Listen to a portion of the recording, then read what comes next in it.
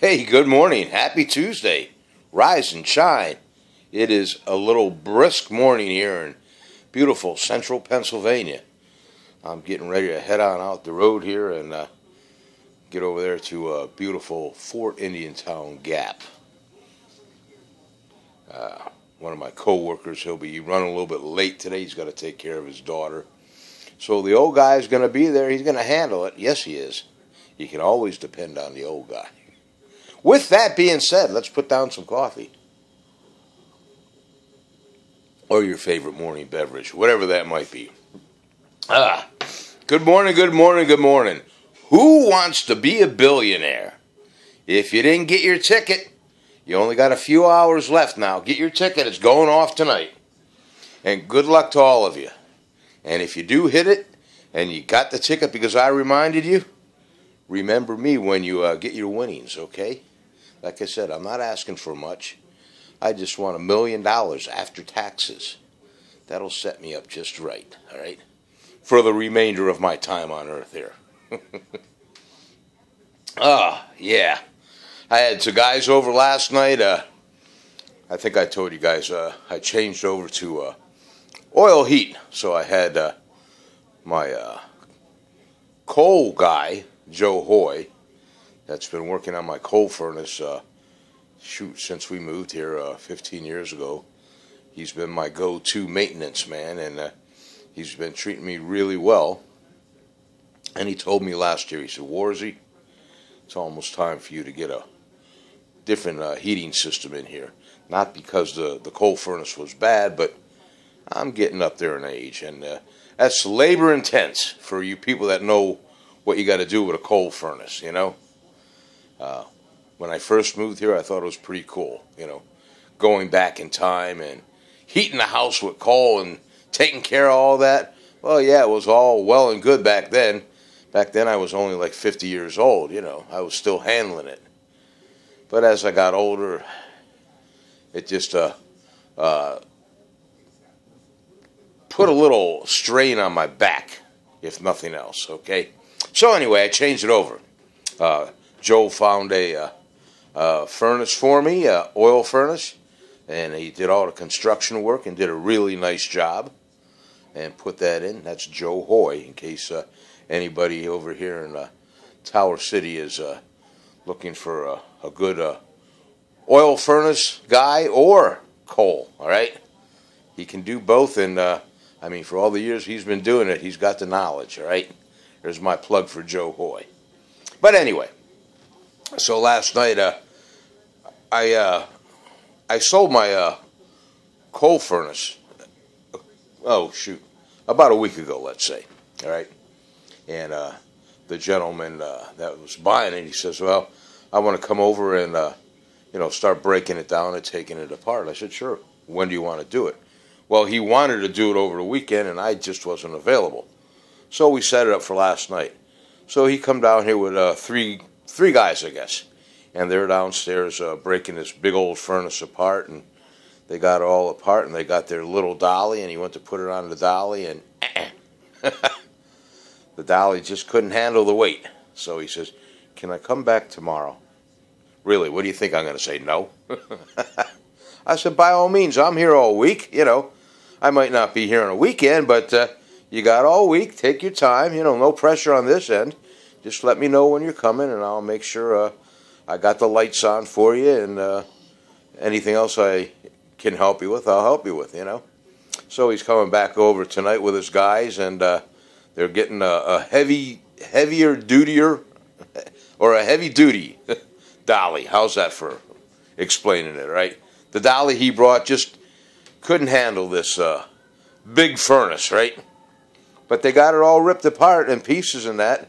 It's just a matter of being able to lift it up, you know, get it on the dolly and roll it out, and then got to lift it up and put it on a trailer. God bless those guys. They're younger than I am, you know, so. My boy's in place, if you can see him. Hopefully you can, all right? He's over there. He's watching the dad's stool, so we're all good to go here.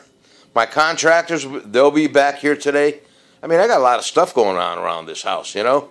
I had the oil furnace maintenance contractor in here last week, along with my home improvement guys. All right, Coil Construction. There's their plug from Tower City. They're doing a good job. They've been here, and they'll be back here this morning, I guess. You know, had a little problem yesterday with one of their relatives got sick, and he had to shut everything down here yesterday, and rightfully so. I understand that. You know, his brother was apparently rushed to the hospital. They thought it was a heart attack, and thank God it wasn't. And I told Rodney, I says, hey, I'll say a prayer for your brother. You know, I hope he gets well. You know, apparently he's got a bad case of COPD. At least that's what I gather by the information that I got so far. But hopefully the brother's going to be okay, and he can get his mind focused on getting back to doing his thing with his business, you know. So that's about it for right now.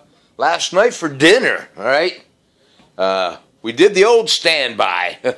We used to go to the Huddle House and Waffle House a number of times when I lived over there in Hotlanta, Georgia. And I'd always get their hash browns, you know, covered and smothered.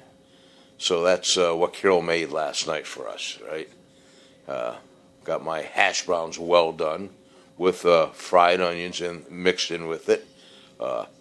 Chunks of tomato, okay, and some chili, just topped it over the top. That's how I like my Waffle House or Huddle House hash browns, you know. She likes hers with all that stuff on it, but also mixed in with cheese and hot peppers, and I mean, there's so much you can do with a hash brown. So that's what we had for dinner, and I had my last night I had a tall glass of water, okay, for my beverage of choice during dinner. And then I was going to have some ice cream, but I thought, nah, I'll save that for maybe today. So maybe tonight I'll have my ice cream. That's all, folks. You know, I'm just babbling on so you can enjoy your coffee and listen to me babble on while you're maybe reading your morning paper or whatever, you know. But one more reminder, get your Mega Million. And if you're in the state for the Powerball, get that also, because that's up there too, you know. You combine the two together, it's well over $2 billion, all right? I'm not greedy. I'll take either one, all right? Okay, folks, I got to get going. I got to hit the road. Got to go do my thing on the Army base there. You know, I love my job. I really do. They've been good to me. And I'm coming close to my end of my career with Fort Indiantown Gap. It's just a matter of when I want to sign the papers, you know. So it might be January. We'll see, you know. Depends how I feel here. All right, folks, you have a great day today. And my travelers out there with the campers and RVs and over 50 RVers, God bless you guys. Stay safe out there. Be aware of your surroundings, all right? Because you want to make sure you're safe and your loved ones are safe. And all my Facebook friends out there, you know, God bless you guys also. You know, love your family and your kids, your neighbors, your co-workers, because we're not guaranteed tomorrow. And try to say something nice to your fellow human being, all right? And do something positive for someone today, okay? All right, guys, keep on smiling.